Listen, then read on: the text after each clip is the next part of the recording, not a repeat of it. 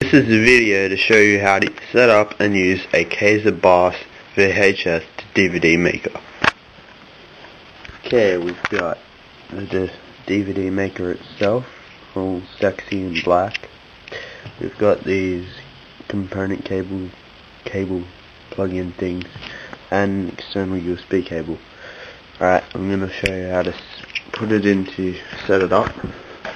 As we can see, I've got a laptop here to have it near the TV, and there's an AV cable which we can plug it into. Firstly, the DVD maker itself and the cables for the audio video plugs. Then we have the bottom of the DVD maker and we plug this into it. So, just like that. You have to put it in firmly so it'll stay in. And then, if you want, I'm going to plug the USB cable in. Like that. Okay, so now I've got that, we can plug the USB cable into the laptop. So we'll do it.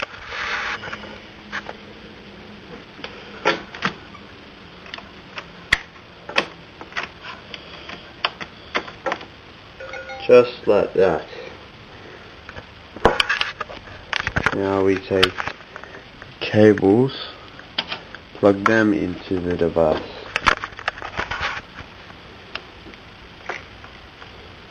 So it goes yellow on lit yellow. Make sure it goes in pretty far. Red on red and white on white. Just like that. And if you haven't already, install Power Director onto your computer, or you can just use Windows Movie Maker. Unfortunately, Windows Movie Maker has many frame drops, so I'm going to use Power Director. There.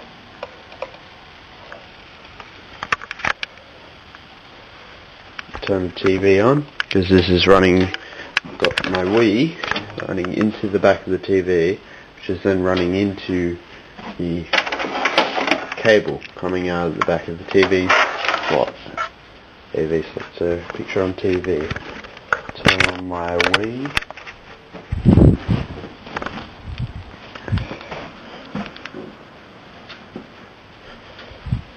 Then change it to the audio video channel. Have your Wii plugged into.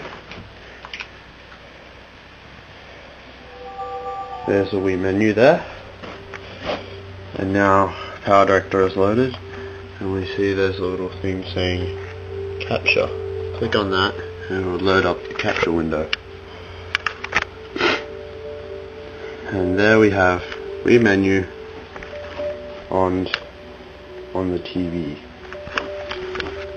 See, there's little tabs where there has TV, microphone, and copying off a DVD. And yeah, so whatever comes up on the TV also comes up on the DVD maker.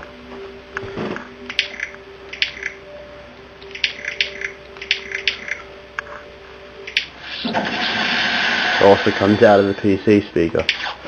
And that's how you plug in and use Kaiser Baas VHS DVD maker.